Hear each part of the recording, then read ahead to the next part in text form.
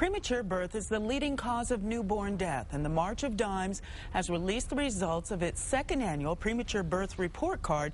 The findings are not good. Joining us this morning is the president of the March of Dimes, Dr. Jennifer House, and Dr. Roger Young, director of General OBGYN at the University of Vermont College of Medicine. Good morning to both of you. Thank you so much.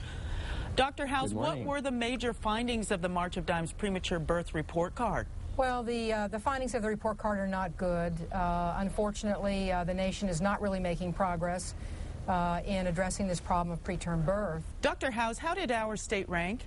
New Mexico ranked as the nation ranked, with a D. That means that in the three areas of the action agenda that's been put forward by the March of Dimes, that there are opportunities for the state to take action and to turn things around. Now, Dr. Young, Vermont did very well. What can we learn from that state? Well, Vermont got a B. We didn't do perfectly, but we did, I think we were at the top of the nation.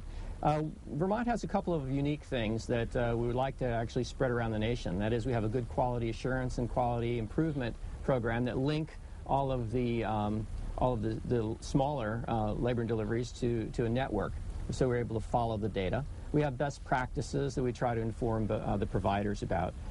We also have done very well in the three areas that the March of Dimes is following. That is, we've really done a markedly good job of having pregnant women insured. We have active smoking cessation programs, and we're really trying to put the hold on 39 weeks for elective deliveries and trying to reduce late preterm birth rates.